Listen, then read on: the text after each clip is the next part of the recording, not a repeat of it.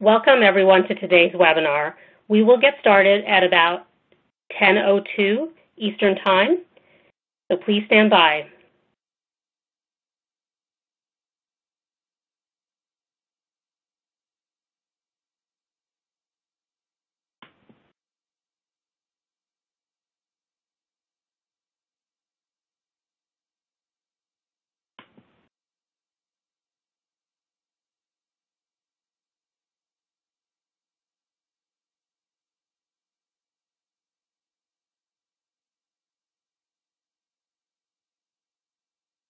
Again, welcome to those joining our webinar today.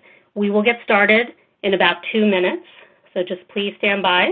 We're waiting for more people to join.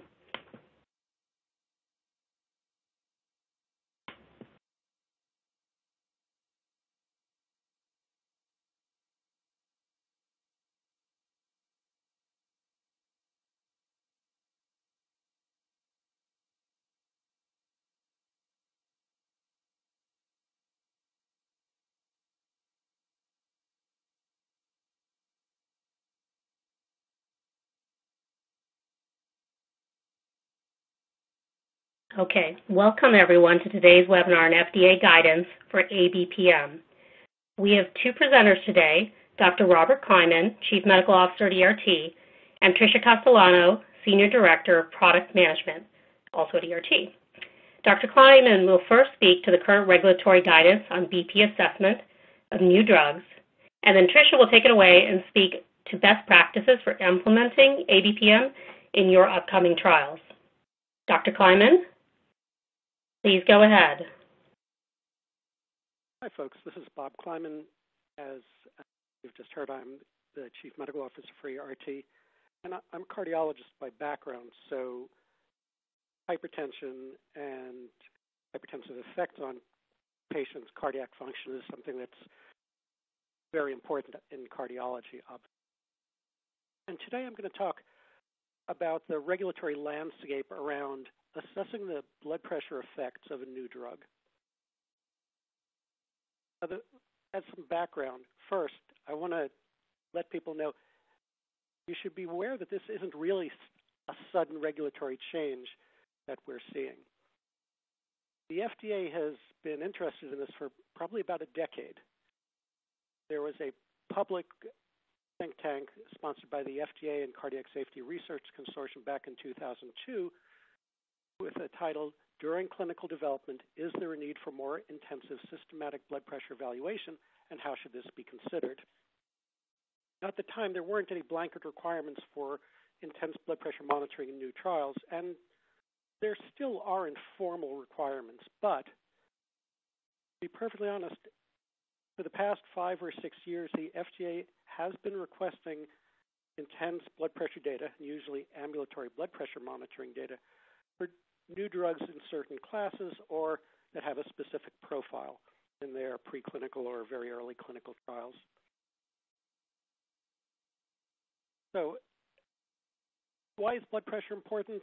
I think by now everyone knows that hypertension is associated with an increased risk of cardiovascular events such as myocardial infarction and particularly stroke.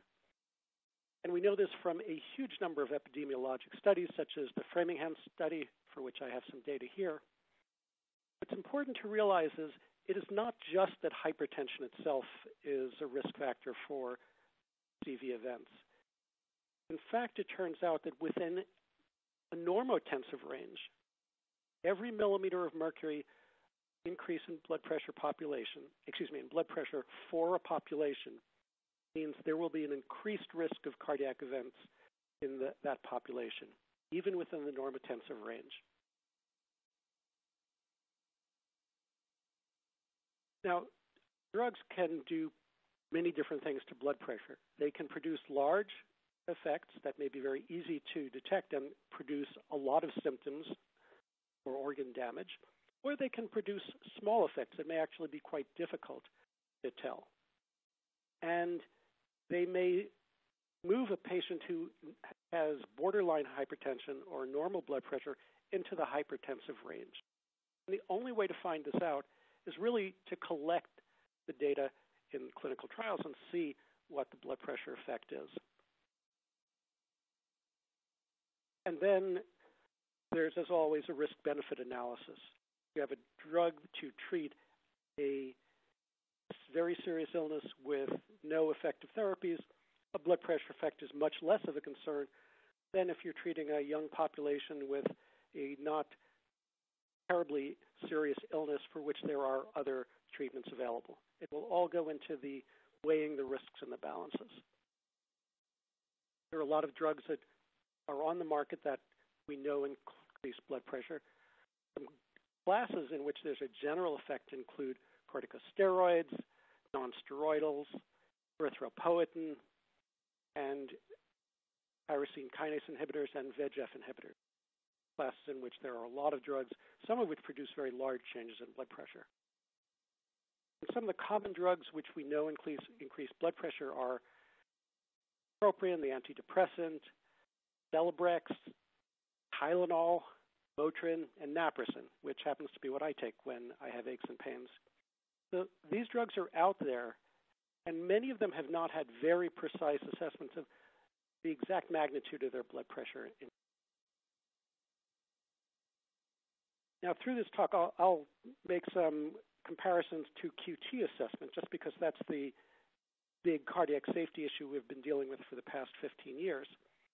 But unlike QT prolongation, which when we're talking about drug-induced increases in QTc, we're talking about a very limited number of mechanisms. When we talk about drug-related effects on blood pressure, there are many very different physiologic mechanisms that may be responsible, ranging from salt and water retention to vasoconstriction, effects on prostaglandins, effects on the renin-angiotensin system, block of antihypertensive medications, or a combination of effects. Because of that, we have to think about this a little more broadly than we do about QT prolongation, where we're talking about a very limited set of mechanisms. So in drug development, obviously you always want to start with your preclinical assessments to see if there's any hint. And you can do receptor binding assays for the appropriate culprits to see if there's any effect there. You can do studies in instrumented anesthetized animals or in unanesthetized large animals. The issue is, of course, just as in almost every other area, the sensitivity and specificity of the preclinical assessments isn't really clear. And there are false positives and false negatives based on preclinical assessments. So where do we currently stand? Well, in May of last year, the FDA introduced a draft guidance on blood pressure monitoring titled Assessment of Pressure Effects of Drugs Guidance for Industry. And it's still in draft format. I don't know if it'll ever be finalized or not. But I think it's important to point out this doesn't represent a sea change in regulatory thinking. It's just the FDA trying to be helpful and document what are the things that they take into account when they think about, does a new drug require more blood pressure assessment we might normally do. The guidance speaks a little bit about the background, and as we've said, even a 2 to 3 millimeter mercury increase in blood pressure over a prolonged period of time increases the rates of stroke, heart attack, and death. And an interesting and important point is that the risk differs based on your cardiovascular risk factors and your general medical profile. Same blood pressure increase for the same duration and time produces a much lower risk of stroke, heart attack, death in patients who have very low cardiovascular risk, as opposed to patients who have pre-existing cardiovascular risk factors, hypertension, hyperlipidemia, cigarette smoking, diabetes. They already have some cardiovascular and vascular disease, whether it's documented yet or not, and their risk is much higher than a younger, healthier population. And that will come into the FDA's thinking as well. The guidance comments about the timing in which drug drug-induced increases in blood pressure are likely to be important. And we know from epidemiologic studies that within about 6 to 12 months, an increase in blood pressure translates into an increase in cardiovascular events. They also comment that there are some drugs that are known to increase blood pressure that are associated with severe adverse cardiovascular effects. Of course, it hasn't been proven that the blood pressure effect is what causally is responsible for the increased rate of cardiovascular events. All of the drugs that they mentioned have mechanisms of action that, even if they didn't increase blood pressure, would increase cardiovascular events. Although it's not proven, it seems reasonable to expect that chronic use drugs that increase blood pressure will increase cardiovascular risk. And they quote the Precision ABPM trial, which showed blood pressure increases and increased cardiovascular event rates for several drugs.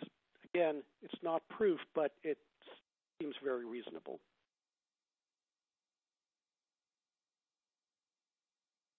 The guidance makes some recommendations. First, for drugs intended for short-term use, defined as less than 12 weeks, it's really only large blood pressure increases that are of concern, and these can probably be detected with standard, though accurate, office blood pressure measurements with a standard sphygmomanometer. And when you're collecting this, of course, accuracy is important. They recommend triplicate blood pressure measurements of sitting blood pressure in all subjects at baseline, at several visits during dosing, and including at the end of the interdosing interval trough, as well as at peak concentration. And of course, you need a pre-dose assessment to see if there's been an increase. In contrast, for drugs intended for chronic use, that is longer than 12 weeks, it seems very likely, but difficult to prove, that even a small sustained increase in blood pressure of 2 to 3 millimeters of mercury over a population is going to translate to an increased rate of cardiovascular events. And the FDA recommends that for this drug use scenario, drug for chronic use, ABPM should be used for the blood pressure assessments. It allows the assessment of blood pressure effects over 24 hours, not just at a single point in time when the patient is in the clinic. And it allows for more precise measurements than we get with standard office visit measurements. The devices are automatic. They don't require, other than putting the device on and taking it off, any interactions by medical personnel with the patient to collect the measurements. And they eliminate investigator bias, problems with transcription of data onto a paper form or into an ECRF, and they help eliminate concerns about either white coat hypertension or masked hypertension. An important point that the FDA stressed several times, the blood pressure assessments need to be performed in the target patient population, not just in healthy volunteers. Back to that in a bit. Some design considerations. First, it's generally desirable to have a placebo group as the control, but I'll come back to why that may have some disadvantages. Again, they recommend using ABPM, and you ought to collect the data at steady state. And steady state means not just the pharmacokinetic steady state for parent and metabolites, but actually the blood pressure steady state, the steady state for the pharmacodynamic effects, which may not parallel the PK. They recommend that the endpoint should be the integrated mean, area under the curve, of the blood pressure throughout the day, rather than comparing each of the 50 or 100 blood pressure measurements to baseline day. And if you detect no significant blood pressure effect in early patient studies, then you just need routine cuff clinic measurements later on. However, if you do detect or can't exclude a significant blood pressure effect in the overall patient population, then you need additional information about the effect in particularly high-risk groups, those with hypertension, impaired renal status, known cardiovascular disease or vascular disease.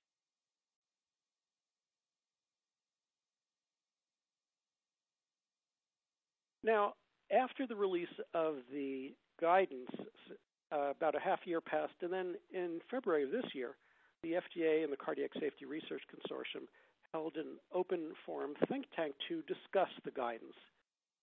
And the purpose was really to elicit external opinions for the benefit of the FDA, not to educate us. But nevertheless, from their presentations, their questions, and their answers to some questions, we've learned some important things about their thinking. First, their threshold of concern is lower than we expected. At the moment, they've stated that it's a 2 millimeter increase in mean 24-hour systolic blood pressure or a 1 millimeter increase in mean 24-hour diastolic blood pressure. That's a pretty small effect that you really need ambulatory blood pressure measurement to detect. We talked a little bit about whether or not a placebo group is needed. I'll show you a little bit of data on that. The general consensus from both the FDA and the audience was that ambulatory blood pressure measurement assessments in patients are somewhat cumbersome and uncomfortable, and compliance isn't great. And therefore, it's difficult to get patients to agree to more than 2 or perhaps 3 ambulatory blood pressure measurement sessions. After 2 or 3 sessions, the compliance really tends to drop off. So the general recommendation is collect a baseline assessment and then do a second assessment at 6 to 12 weeks when you know you're at steady state for PK and as well as for any blood pressure response. Do a third one later on, great, or a third one in between, but these are the 2 that are probably most important for excluding a blood pressure effect of concern. The FDA showed some data suggesting that you could detect small blood pressure effects in a, quote, reasonably small study, although the study that they showed the data on had 444 patients in a sub-study, and I don't consider that to be terribly small. All of the ambulatory blood pressure measurement trials that we've recently done have much smaller patient sets. Regarding the need for a placebo, the guidance states that it's generally desirable to include a placebo group, but the FDA presented data about that that's quite interesting. And they based that on their own internal data set, which is composed of about 20-odd ABPM studies. About half of them have a placebo arm. Some of them are for antihypertensives demonstrating efficacy, but some of them are for safety of non-cardiovascular drugs. And using the database, they did some modeling. The first thing they presented was that to exclude a 4 millimeter blood pressure effect, if you don't have a placebo arm, you need far fewer subjects than if you do have a placebo arm. And it's not a doubling of the number, it's increasing the number of subjects by 3 to 4-fold. That's a large increase in the number of subjects that you need. However, I think there's a great risk in not having a placebo group in this type of trial when we're measuring something that's highly variable, even without any drug effects. And where having a small sample size really runs the risk of having very wide confidence intervals around your point estimates of blood pressure effect, and therefore a great risk of false positives. They also talked about how you determine if the blood pressure assessments that an individual patient has collected are adequate. Now, there are several sets of criteria that are in the literature. One is, and probably the most common, is the European Society of Hypertension set of criteria. They define a valid 24-hour ABPM session as one in which 70% of the expected measurements are valid, at least 20 during the day and 7 at night, measurements every 30 minutes, and at least 2 valid daytime and 1 valid nighttime per hour. There are also some criteria about how many consecutive hours might be missing data. And I think these are pretty strict because you need to have strict criteria when, in clinical practice, you're using ABPM to either determine if a patient is hypertensive or to monitor their response to their antihypertensive therapy. In contrast, in a clinical trial, we're not so much worried about individual subjects and outliers. We're more concerned about the effect over the total group. And if there's missing data on individual patients' ABPM recordings, it's likely to be relatively normally distributed across the 24 hours, maybe with some variation for day-night time. So the FDA did, again, modeling to see how much missing data affected the power to detect or exclude a small blood pressure effect. And the data suggests that up to 50% missing data on a single individual session is probably fine. They also took a look at how many inflations per hour you need to be able to exclude a 4 millimeter of mercury effect. And it turns out that the sweet spot is probably about 2 an hour. And that even one per hour, particularly at night, might be effective. And going to 3 or 4 really doesn't add much power. And having more inflations affects compliance. They also talked a little bit about concentration blood pressure effect modeling, which is quite complex. As everyone I'm sure knows, we use this quite a bit in QT assessments. They stressed that first, for blood pressure, you really need to make sure you're at steady state for both PK and blood pressure effects because the two may be very temporally dissociated. There are drugs that produce their effect with the first dose, but drugs with a different mechanism, such as salt water retention, they may not produce their peak effect for weeks. So it's generally recommended, again, you make sure you're doing it late enough after the first dose.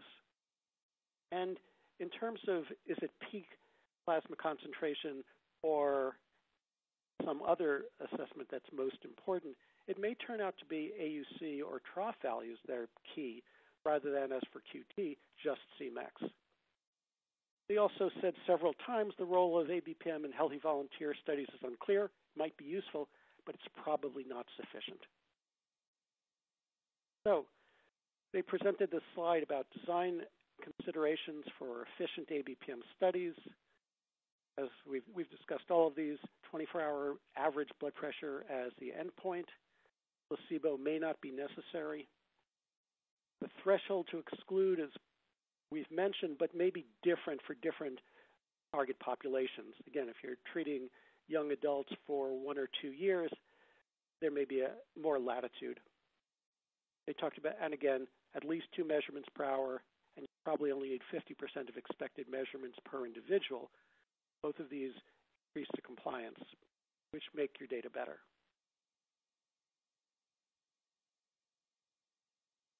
So a summary. If this is largely focused on drugs for chronic use, you only need a small study, but again, this comes down to power, and power to exclude is all about precision, so you need really high-quality data. Third method is ABPM. Requirement looks to be excluding a blood pressure effect of 2 millimeters of mercury systolic. That may still be open to further revision, we don't know. The FDA said that they plan to establish a blood pressure review team similar to the IRT for QT data to help give advice to the review divisions or to someone sending them a proposal for comments. And they've tried to make it clear they don't want to repeat the, quote, QT mistake, whatever exactly that is, as opposed to our general consensus. And we'll see if they are able to do that or not. Again, to reiterate some key points, you need to do this in a target population, not just healthy volunteers. There's some talk about using home blood pressure or precise clinic blood pressure assessments, so-called sprint methodology. I think those will increase in use, but not clear what the regulatory value is yet. And I specifically asked FDA members, first, are you going to use this data for decisions about approval or complete responses? Do the clients who are developing new drugs have to worry that they detect a really small blood pressure effect that's going to enter into their approval decisions? And the FDA said no. This is really intended so that when a drug is approved, we can properly label it so that a prescribing physician will know they have to be extra careful and do additional blood pressure assessments on a patient started on one of these drugs, particularly if they're already hypertensive, have many risk factors. Whether this is true always comes down to the time of review and the reviewing division. So I'm pleased that the FDA said this. I hope the review divisions will follow it. We also specifically asked them, if you did demonstrate a small blood pressure effect, are you going to ask the sponsor for a large cardiovascular outcome trial? And my concern, of course, was that cardiovascular outcome trials cost $500 million to $1 billion, and they would destroy drug development if they asked for that. And I was very reassured. They said, no, we already know that long-term blood pressure increases are bad. You don't have to show that again for each drug. And that's reassuring, and I, again, hope that the review divisions will stick to that. Because if they do, what the FDA outlined in the guidance and in meeting in February of this year really doesn't represent a large change from what they've been doing drug by drug for the past 5 years. So I'm hopeful that the FDA's actions are helpful to all of us in understanding what they're looking for and what they don't request. They're not asking for a huge, thorough blood pressure trial for every new drug coming out there. So I'm going to stop here, and I'm going to turn the floor over to Tricia Castellano, who's going to talk more about how to collect blood pressure, and particularly ambulatory blood pressure measurements in your clinical trials. Thanks, Bob. Hi, everyone. I'm Tricia Castellano. I'm Senior Product Manager at ERT. And as Bob said, we've discussed the why and when, and now I'm going to cover a little bit about what we've learned to help reinforce best practices and success in collecting ABPM in your trial. So ambulatory blood pressure monitoring, or we call it ABPM for short, is a type of blood pressure monitoring. It was built specifically to look at day versus night or long terms of monitoring. And it was traditionally used by hypertensive experts to understand what was going on with their patient's blood pressure and if their drug was effective. And so day and night calculations tend to be a big part of the traditional way that blood pressure was collected in ABPM. Today, those devices haven't changed. We're still using specialized devices that consist of a blood pressure cuff. It's usually put on the upper arm. It's common to use the non-dominant arm so that patients aren't impacted by a lot of activity, trying to brush their teeth and such. And it's connected to rubber tubing. It connects to a device with an internal pump, and the pump inflates. And that's what causes the cuff to inflate and then deflate, and that records blood pressure and pulse. The key to this device, why it's specialized, is it's programmed to auto-inflate at predetermined intervals. So there's no need to manually trigger an inflation. And each inflation for a typical size arm and a standard size cuff takes usually less than a minute. But ABPM is not that common in clinical trials. Traditionally, we saw it infrequently, not like ECG or QT collection. And so there's a lot of clinicians or site personnel that are not experienced with ABPM. They're not familiar with it. And it's likely that even your own study teams may not be as familiar with ABPM as they are with the concerns about TQT. Traditionally, we only saw ABPM in large phase studies, sometimes in phase 2, but that's really changing. We see more and more interest in phase 2 and even into phase 3, early phase, first time in man. But our experience has taught us that each of these studies, even if they're all in the same phase, have different nuances. Each patient population might be a little different, each study is different, and the needs or how the site is performing their complexities, their day is a little different. So it's important to kind of use lessons learned to help figure out how to navigate and plan for those complexities so that you aren't impacted by loss of data and difficulty with patient compliance. So there are mechanisms that we train people how to collect blood pressure. Instructions and training is critical. So in a lot of my discussion, I'm going to focus on the site and the patient. And with the site, it's important to teach them how to properly fit and apply the cuff, about how to drape the tube, how to position the pouch, There's software that interacts with the device, and so they need to understand how you pair the device to tell the device who the file belongs to, its identification, what is the workflow that they're going to go through, how do they upload the data, how do they review that data, and then transferring data to the back end. What are all those steps? And then we always suggest that you include a site qualification step. Practice is important, but actually get some proof that your site personnel have used the device and have used it in the way that your study was programmed. Get that data and collect it and send it to the back end so you can see what does that look like so you can mitigate any issues early on. And then you want to provide patient instruction cards if the patient's particularly if the patient's going home to wear the device for any period. Now, we also encourage that site personnel wear the device. They're not always compliant, but this is going to make a big difference in your studies. Even with sleep, not just a few hours. If your study is collecting 24 hours, have the person that's going to work with the patient actually wear it while they're sleeping and through the whole cycle, because they're going to be more sensitive, more understanding about what that experience is like, and help the patient work through any of the tolerance issues.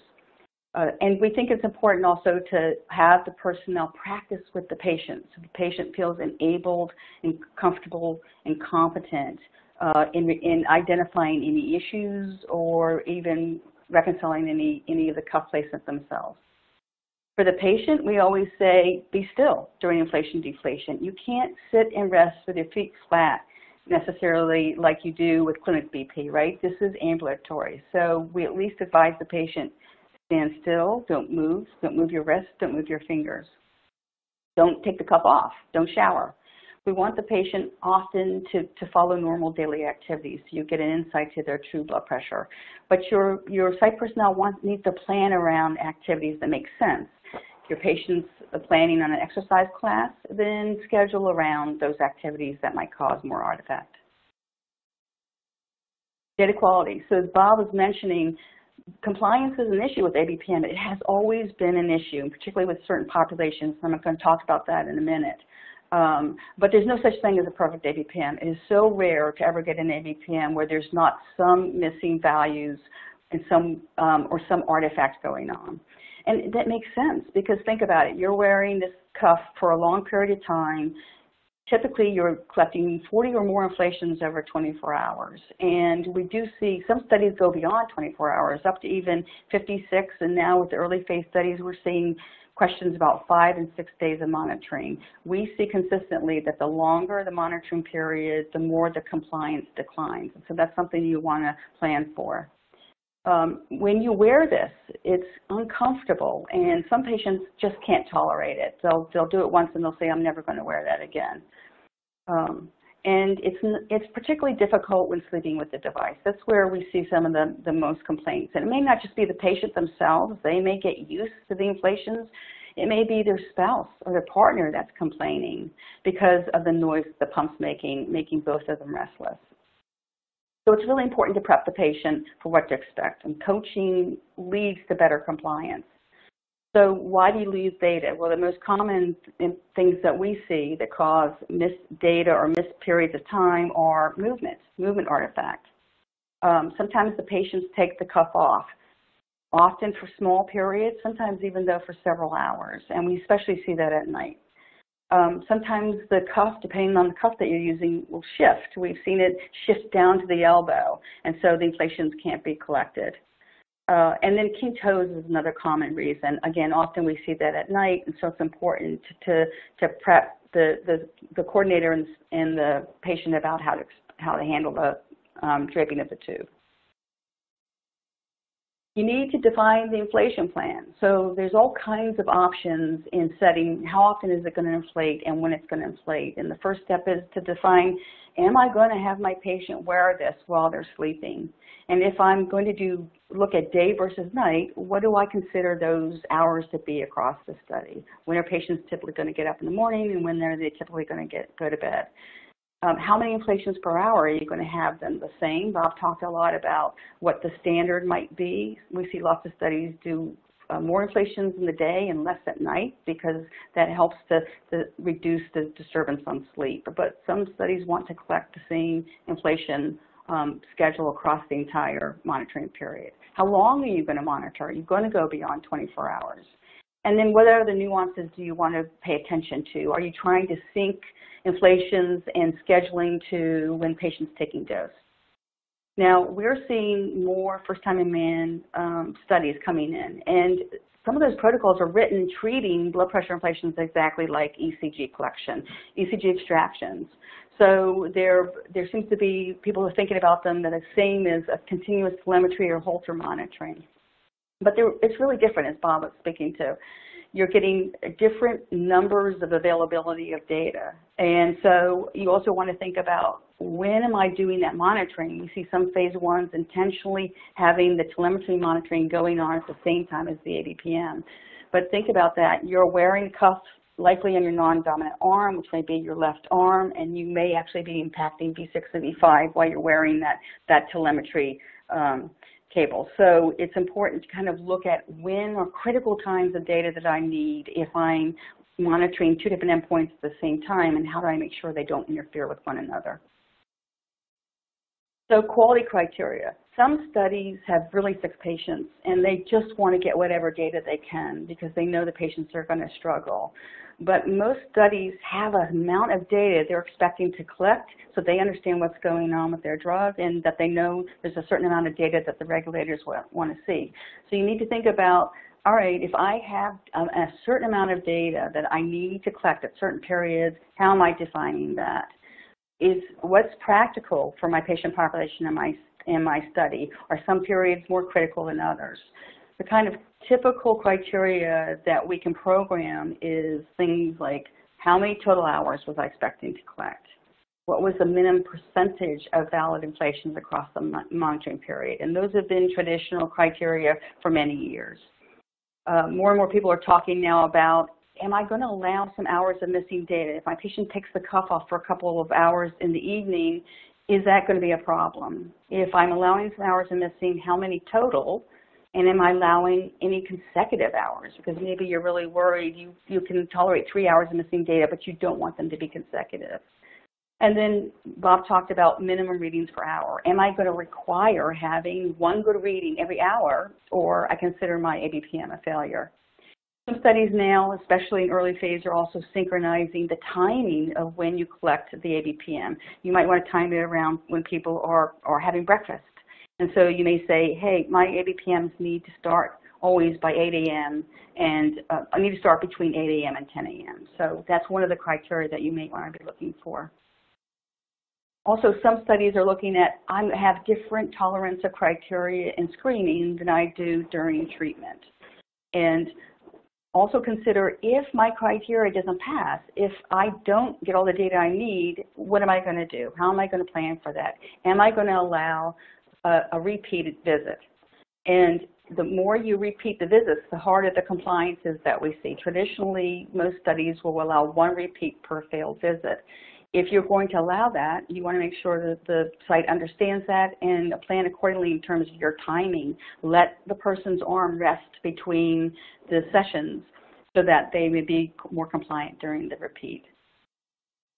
Cuff sizing is really important, and also cuff comfort. So the wrong size might mean the wrong data is being reported. So it's really important to measure for the right size and plan for the right size.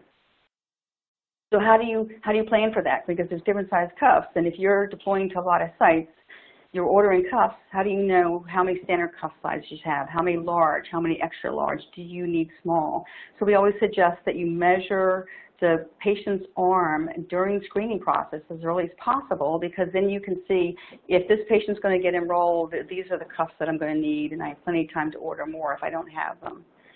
Some sponsors are asking us, can I associate BMI with predicting what cuff sizes I'm going to need? And we've even gotten the question of, is it validated, are cuff sizes validated for BMI?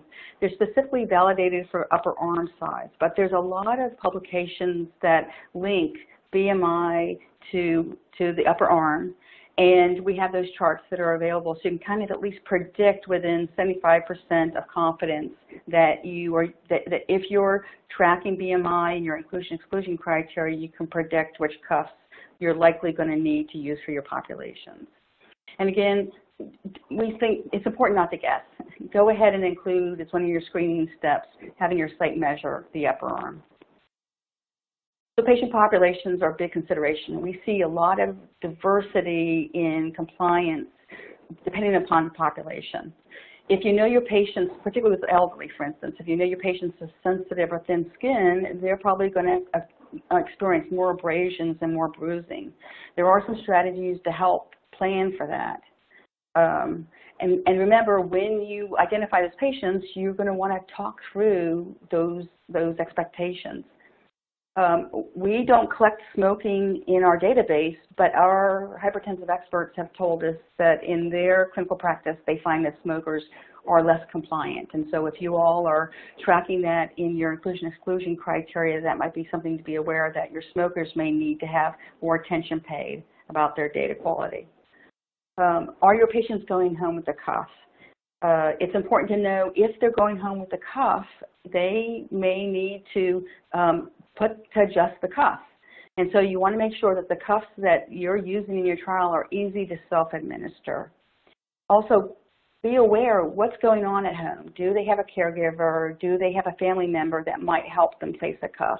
And if not, you want to make sure that whoever might be applying the cuff gets to practice and gets to feel confident in how to do that application properly. So one of the key points here is to provide enough time, right? Site personnel are super busy, and they usually have a lot of tasks to do. It's important to plan to give them the time to meet with those, to spend time with the subjects and caregivers if they're engaged, so that they understand and feel confident.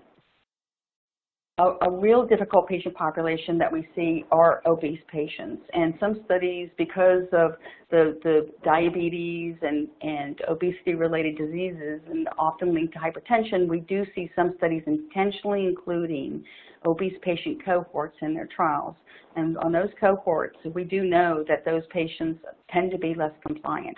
And again, this it's practical sense, right? The patients have larger arms, larger cuffs. It takes longer to inflate and deflate. So typically they're exposed to longer total inflation-deflation times. Also, because of the obesity, sometimes the cuff has trouble detecting systolic, and so it'll inflate up to the max more often. That causes more discomfort. And if the cuff is struggling to detect the blood pressure, it may retry more often. So ultimately, when you look at how much data is coming in from the obese patients, you see more the cuff struggling for collecting the inflations, and you see more total inflations are required with failed and repeated inflations, and so they've got more exposure time. Also, because of the shape of the arm, the site coordinator may be aware about how they need to make sure they drape those cuffs appropriately to make sure that they stay comfortable. And one of the other things we hear complaints about more with obese patients, but with the whole patient population, particularly during the summer, is sweating. You know, they're sweaty, it's uncomfortable, but there are mechanisms to deal with that, like cuff barriers. So it's important to be aware of that, and are you going to want those at your site to help that complaint, to help resolve that complaint. So again, we're suggesting, you know, make sure you're allowing for extra time for site to spend with the patients to kind of think through what are the expectations, what are they likely to experience, and how can they stay engaged and improve their compliance. So you look for vendors that are going to help you with identifying these issues and resolving these issues, right? You want to work with people that have experience specific to ABPM. You want both clinical, science, operational support, right? You need project managers that really understand the nuances, what's going on with the data, when certain sites might be struggling, what to do. You want a help desk that really understands how to help those particular site calls. Logistics needs to be really tuned into the equipment that's going out. So it's good to have teams that are experienced with that, not just late phase, which was the traditional, but also early phase, because those concerns or those nuances are really different. ABPM devices need to be easy to use. There are validation standards in the industry, and you should use devices that meet those standards, published standards. If you're doing a large global study, not every manufacturer has certifications in every country, and some manufacturers are letting some of those certifications lapse, particularly like, for instance, China and Russia, countries that are a little bit harder to get equipment into. So you want to be aware of that up front to see, do you have mechanisms to get devices into countries that might be problematic? Do you have the right range of cuff sizes? If you're doing an obese cohort, is it validated with cuff sizes that allow you to monitor those patients? And I urge you to avoid rechargeable batteries. It's common that some of these devices use rechargeable batteries. We see this big failure point. Sites forget to recharge batteries, and rechargeable batteries are finicky, and you'll have whole 24 hours that are lost because the batteries don't have appropriate charges. So we suggest you always use devices that are not using rechargeable batteries. Software. So your device always talks to software at the site, and these days you have standards that you want to make sure you're comfortable, that an auditor or your data that auditor is going to be comfortable with the software and your data is going to be protected. It should meet today's security standards. You shouldn't be collecting, protected health information, and there should be workflows and controls specific to clinical trials. A lot of the software or third-party software are made for hospitals. You want to see, does the software understand what the workflow is like at the site for the clinical trial? So it should be able to be customized based on demographic fields and formats. You should have a visit pull down specific to your visit schedule. And you should have a variety of inflation plans and quality criteria that you can select based on the nuances of your trial. And you need immediate review of ABPM results at the site, right? You shouldn't have to wait for several days to get your results, because it's important for the site personnel to know how did the patient do. Particularly, it's really useful if they can actually talk to the patient right then, look at the data, to talk through any compliance issues right then. So how are they going to know they need to have that discussion? It needs to be obvious to them whether the ABPM passed or failed. And if it failed, it should be really clear as to what the problem was. Was it because there was gaps in data that likely mean the cuff was taken off? Or does it look like there's a lot of single artifact inflations, which means the patient was moving? And the data needs to be easy to get to the back end, so that ultimately you can centralize the data for everybody to have access to the reporting. But one of the other nuances we see is sponsors change their mind about the inflation plans or their quality criteria in particular, particularly if their patient population is struggling. And so you may, you may need to push out an automated software update. You don't want your sites to have to send their laptops back to a vendor to have them updated. You should have an automatic way to update the software in the field. So to conclude, the things that our experience has taught us that are really important for the site and the patients to be successful in collecting the data that you need to not suffer traditional ABPM compliance issues is site instructions, training, and practice. We also think in our software, we think it's really important to collect which cuff was used and which arm the cuff was applied to, and actually track that in the database. Because that's a great clue. If you're starting to see some real problems with compliance and the patient says they're doing what they need to do and the site says they're doing what they need to do, that's one of the first places we look to see, is there some indication that the arm was switched or that the cuff size has changed. Again, that immediate and easy to understand quality feedback is really critical for site personnel to understand how to work with the patient. And it's the relationship, right? It's the relationship between your site and that patient so that the coaching is really successful. These are the things that particularly when we see the difference when novice sites versus the really experienced sites. The more experience your sites get and the more able they are to coach the patients, we know that that's going to be great ways for you guys to be able to get all the data that you need to have. And with that, I'm going to hand it back to Biddy. Thank you, Tricia, and thank you, Dr. Kleiman. So we have reached the conclusion of the presentation part of today's webinar. We do have time for some Q&A, There is a Q&A box in your screen. If you open that up, you can input your questions. I will read them out and direct them to either Dr. Kleiman or to Tricia. So we do have some questions that have come in. So the first question is, I realize that this guidance is draft and suggests that chronic use drugs could increase BP should get ABPM. However, the draft is silent on drugs intended to lower BP. In this light, how is ABPM as an endpoint viewed by agency to treat BP? This is Dr. Kleiman. I'll take that one. Very interesting question. If you read the title of the guidance, it says pressor effects. And the FDA has really focused late on drugs that increase blood pressure. But we know full well that there are other drugs that decrease blood pressure by many mechanisms.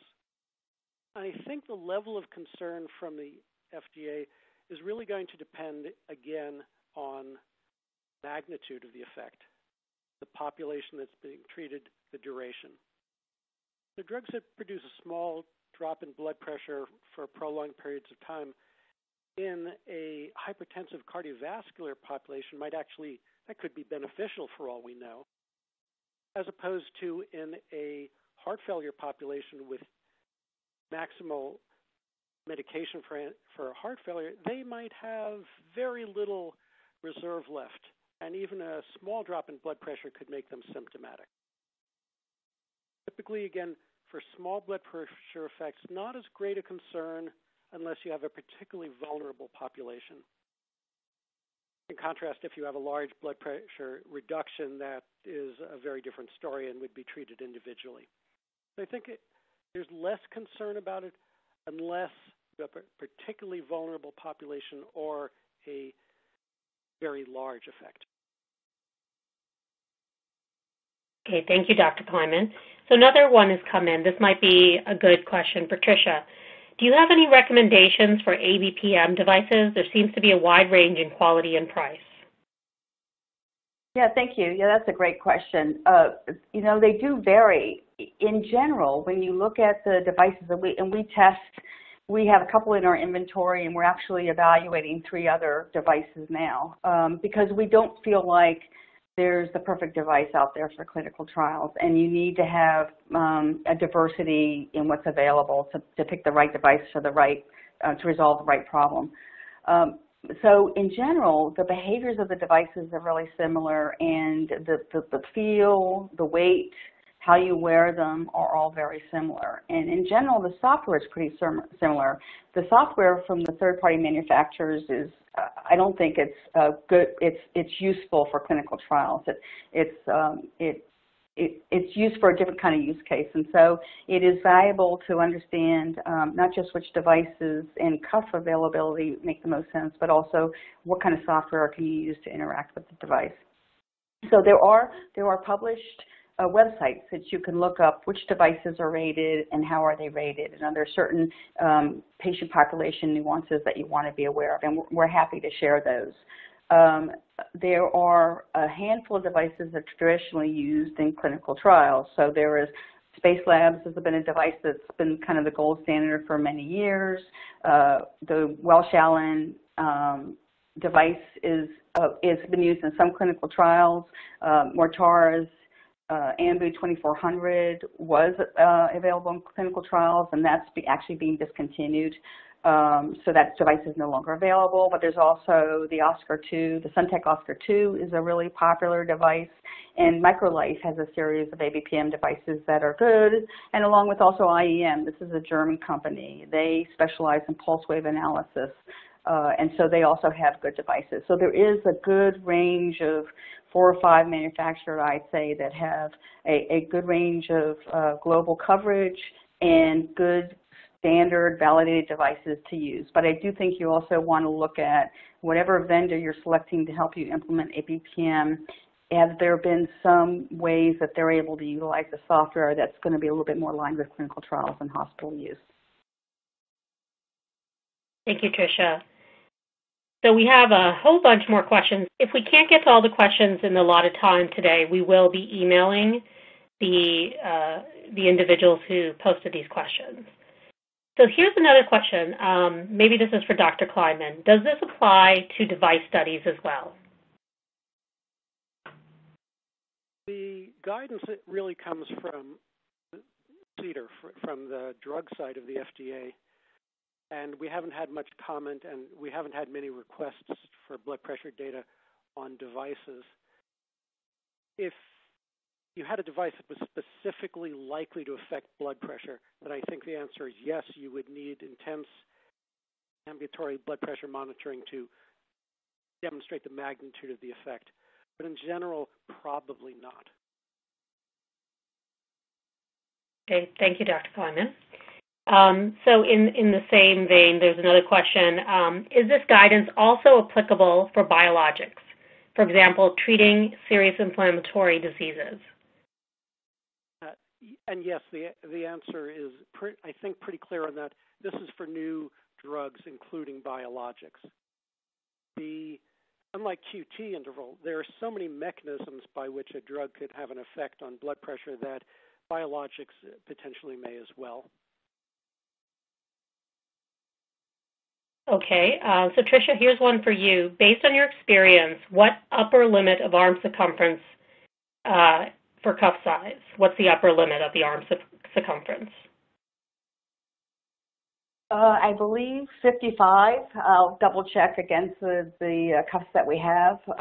But we do have a chart that we can share that actually kind of lays out the different BMI ranges and which cuff sizes, because the cuffs do kind of overlap one another. So we also include then which BMI ranges there are, and then which cuffs that you can select might be appropriate to cover that particular BMI range.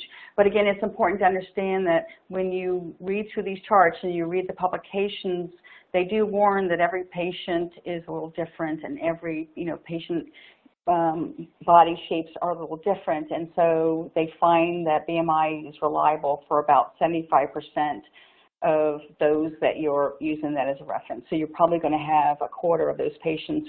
You're still going to need to. We still suggest that you measure the arm to make sure that's going to work.